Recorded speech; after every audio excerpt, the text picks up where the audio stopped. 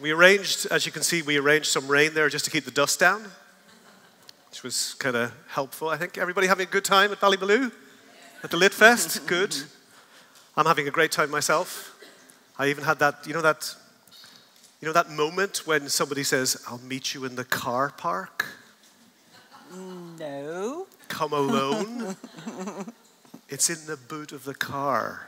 You know, and you think, yes, the white stuff. And you go along, and they open up the boot, and there it is, the white stuff. You're going to have to elaborate on that. Milk kefir grains. Yes! The wolf of Litfest. So I hope you all have a magical experience in the car park, meeting your man and or woman. It's great. Now, it's my honor. My name is John McKenna. I'm a food writer. I've been writing about Irish food for the best part of 30 years. My 4th year here being at Litfest. I am delighted to introduce one of the great European writers, who is Elisabeth Luard. So let's give Elisabeth a big welcome.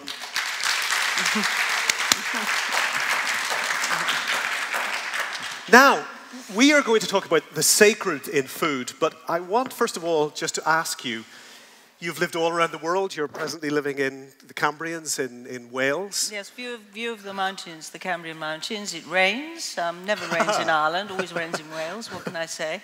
And I can't really see anything. In the winter, I can see a house, but that's it. Wow. So, do you like remoteness? I don't know. I sort of tend to go where I get put. Right. And for some reason, that's where I got put. And I've been there for 25 years, so obviously I'm not only a bit of a wanderer. But when I was in my youth, my misspent youth and my well-spent youth and the middle bit, I did a lot of traveling. I took my children to live in Andalusia. Andalusia, yeah. Exactly. And then took them to France, to the Languedoc, so that they could add French to their Spanish. So yes, there's been quite a lot of traveling in my life. Is that featured in the new book, Squirrel Pie? Yes. It's called Squirrel Pie because it's really memorable and slightly shocking, you see. It's not squirrel nut. Have you made a squirrel pie? Yeah, sure, of course. Yeah? I wouldn't write about something I haven't. Yeah? Absolutely.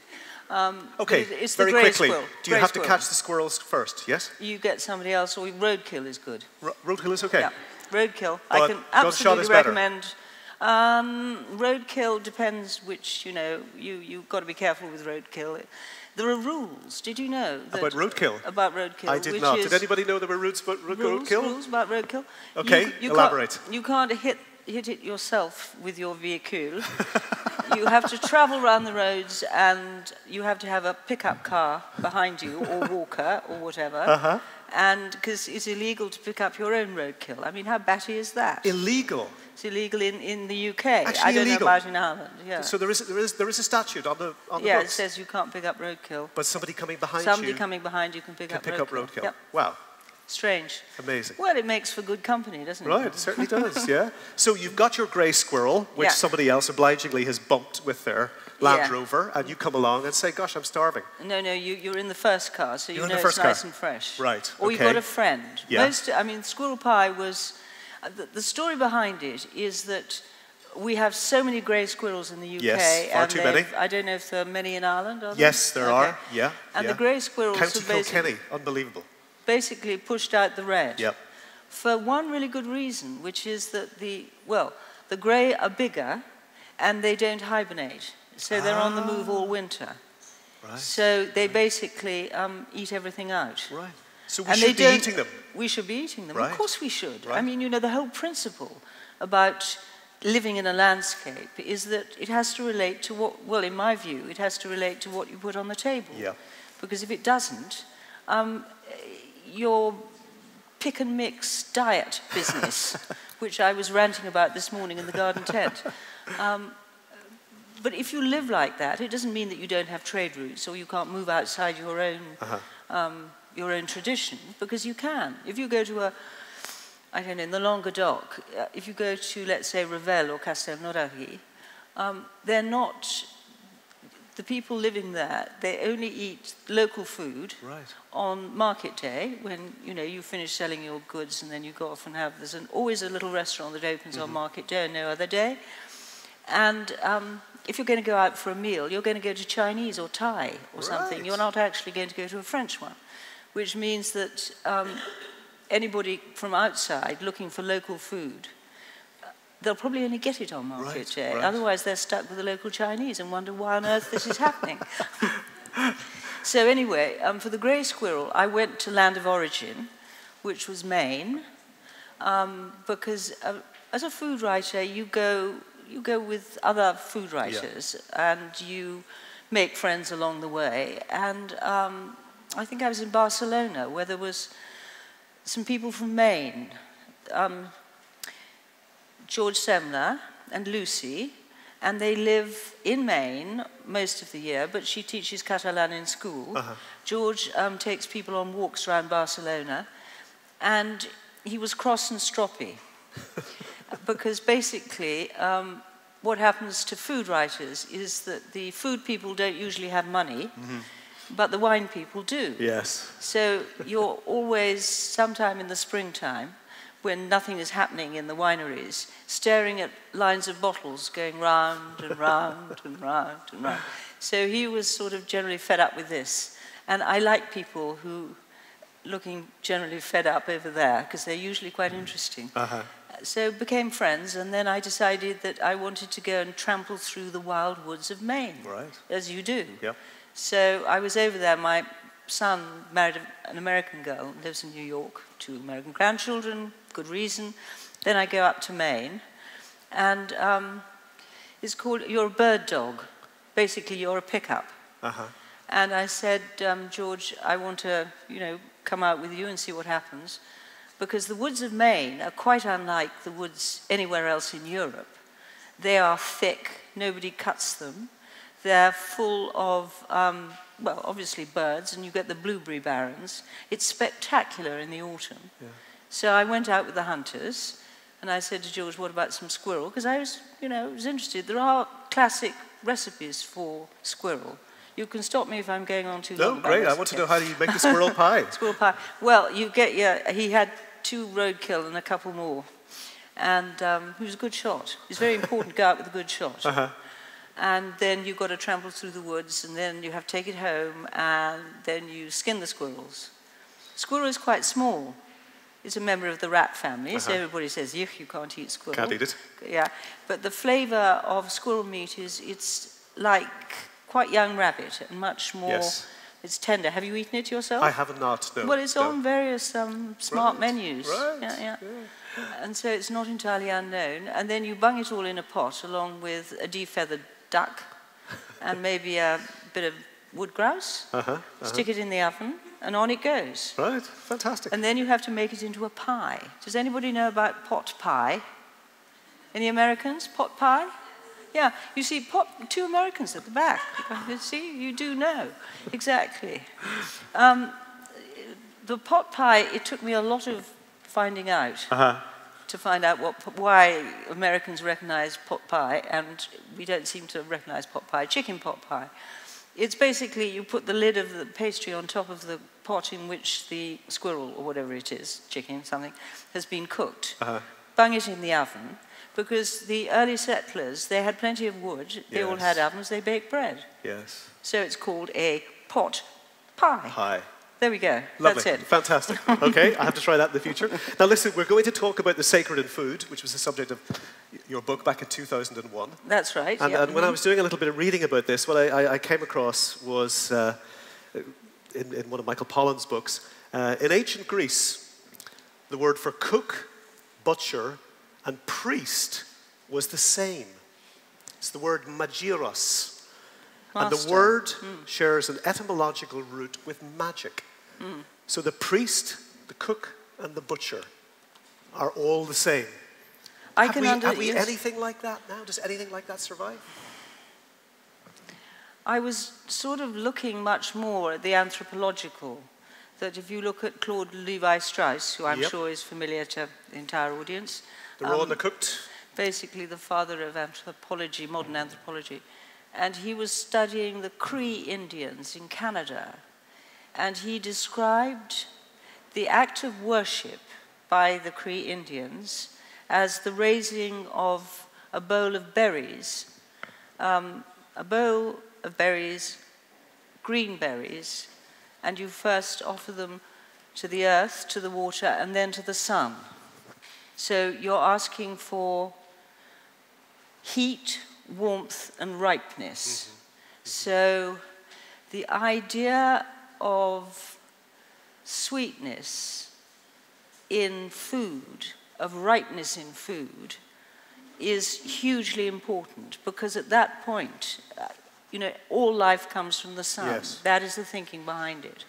So it is not very surprising that northerners, such as ourselves, with short growing seasons, we have a craving for the flavors of the sun. Yes. So we go for sugar, we go for honey, we go for, maple syrup, whatever it might be, because that is the taste of life itself. So the sacredness of food is, it's kind of built into it. And you get the cooking in there because you are trying to sweeten it. Yes. And the growing, which is the water and the earth. And that is pretty much the most primitive gesture of worship that you could ever imagine. Otherwise, sacrificial animals, which we're talking about the Greeks, basically blood on the ground and you eat the meat. It's not that you're suddenly wasting and throwing out food. You're sanctifying what you're eating. With the blood of the animal? The blood's for the gods. Lamb. The blood, that's for the gods. Or sometimes it's just the smoke from the cooking fire. Right. It's so it's kind of hot-wired into us, which is why we all go and look at the barbecue and we smell it. I was frantically trying to get in the queue for the barbecue a bit earlier, and there was a queue right in the rain, and lots of rain falling down all the way, and I thought, well, I'm never going to make it into here if I actually go and queue for the barbecue. Right. But that is, it's a sensory experience that's atavistic. Yes. Cave mouth stuff, much more attractive, and that burning meat. I asked a friend of mine who's a poet who translated Homer, Christopher Logue. Got the Hawthorne. Famous translator and poet. Exactly. Yes. And I rang him up and said, is there any food in Homer? Yeah. And he said no, except for the sacrificial element of it. Right. So the idea that meat was for warriors is all bound up. And the blood was for the gods. The blood was for the gods. But I wonder what it says about the Irish then, that when we killed the pig, the idea was not to spill a drop of blood. Because that was going to make your blood pudding. Blood pudding. Lots of people have blood pudding. Is that proof we're really pagan? What do you think? I think that the pig wasn't a problem. I mean, it probably is quite late into Ireland, I would think. So we're going back a bit further. Yes. But did you find these sacred and ritual elements? I mean, when you were doing your research and traveling, are they a global phenomenon? I mean, you mentioned there about we Northerners crave sweetness. Yeah. But in the Southern Hemisphere, what? Well, the middle bit. I mean, the Antipodes are kind of it's a different tradition, really, sort of like Southern African and the original inhabitants of Australia. They wouldn't have that kind. Well, they do. It's meat. Yeah. Most of our festivals have to do with seasonality. Yeah. So I did a lot of reading before I did that book, before I wrote that book. Not really in cookery books, but in travel books and anthropology, and because I really like things I know nothing about. Seems much more interesting than the things I do know something about. Don't you think? And the sacred food, I didn't really need to do traveling. I really need to do an awful lot of reading. And then make connections. And I couldn't understand why, when I got to the tropics, the Cancer and Capricorn in Ecuador, that it didn't seem to be seasonal, until it suddenly occurred to me it wasn't hot and cold, it was wet and dry. Wet and dry. Yes. So the seasons were not very important. Right. They were just, they weren't really part of the ritual. So the European tradition of Christmas being midwinter, is very relevant to us, and all over Europe, right into Russia, right into the whole northern part. So before I embarked on this book, I thought I'd better find out about some religions. I better go and look it up. And people were kind of defining these what the differences were in 1900 to 1920. So there's quite a lot of literature around that time. And so I started with A, which was Amish, perhaps. Yes, it could have been a bit earlier. Yeah. And I went all the way through. And I finally got to Zoroaster. And I thought... Whose best-known practitioner, of course, was... The sun. Freddie Mercury of Queen. Oh, indeed. So, yes, exactly. Yeah. But the thing about Zoroaster is the worship of the sun. Yes. As you know, as everybody here knows. And I thought, I can't be bothered. I've done everybody else, you know, all the bits in between. I can't be starting on Zoroaster. But the point about it is that that is the base religion. Yes. You know, that is the root of everything. Because it's heat, and it's what happens when you raise unripe berries. You might actually get ripe berries when you bring it down. That's what you want. Right. So it's to do with that, with the food source. But how was the sacred used then in the Hebrew tradition and so on to create rules? The rules about what you can mix with what you can and can't eat, what you can mix with one thing and you can't mix with one thing. Yes. Is there a sacred element there, or is it simply a rule-making element? I think to some extent the rationale comes after the reason why you do it. Right. So, you know, when you say to somebody, you know, why are you planting, you know, that thing with that thing. And actually they know it's because they wouldn't do anything else. Yeah. So they have to make up a story to convince you. So you can get all sorts of wonderful stories. And I slightly suspect that that was what happened quite often. Right. We were all nomads at one point and herdsmen. So there are only certain animals we can herd, which are, we can herd goats, we can herd sheep, we can herd cattle. What we can't herd is a pig. Yep. Yep. So basically, the pig is the sign of a settled peasantry. Yes. Even, in fact, you know, the word of swineherd is a misnomer. Has anybody here kept pigs? Or chased one? You can't. I can only tell you, you cannot. I did in Spain with my, with my children. They said you're wasting too much food. You've got to have a pig, and the local pigs. We got time. We have 2 more minutes. 2 minutes, okay.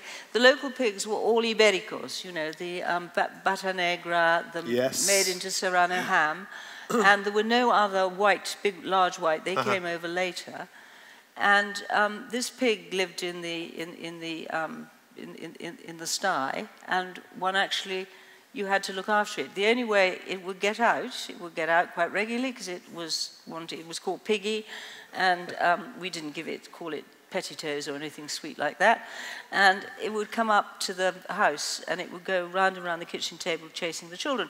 And the only way you could actually get it, they can give you a nasty nip. Yes. The only way you could get it out was a blue bucket with the food in, and then it would follow you.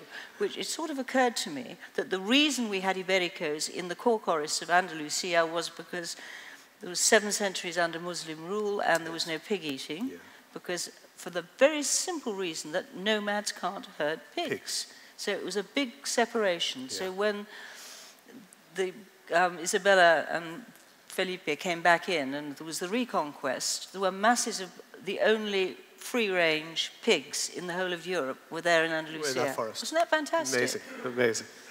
Finally, there's very little that's sacred about our food today? Oh, every single time we have a festival, we know what we have to eat. We get really pissed off with our parents when they're not quick. We don't make it overt any longer. We're reluctant to acknowledge sacred or religious. But we don't have to acknowledge it. It's there. We just need to celebrate the festival. We can just say, you know, but it's there at the back of our heads all the time. This is a sacrament. You know, we're sharing food. We have to share food. We share the same food. Yes. We get slightly nervous if we have to do a nut roast because somebody doesn't want their roast turkey or whatever. Yeah. So basically, you know, that's it. It's there. The sacred still underpins. We don't have to talk about it. Yeah. It's there anyway. Yeah. We don't have to say prayers over it. We don't have to say anything. We just do it, and it's there. Yeah. That's the whole point of it. Whether it's the blossoming of the cherry tree or the birth of Christ, whatever. Absolutely, absolutely. Yeah, it's hardwired into us. Lovely. Ladies and gentlemen, a big Lit Fest welcome for Elisabeth Luard. Thank you very much.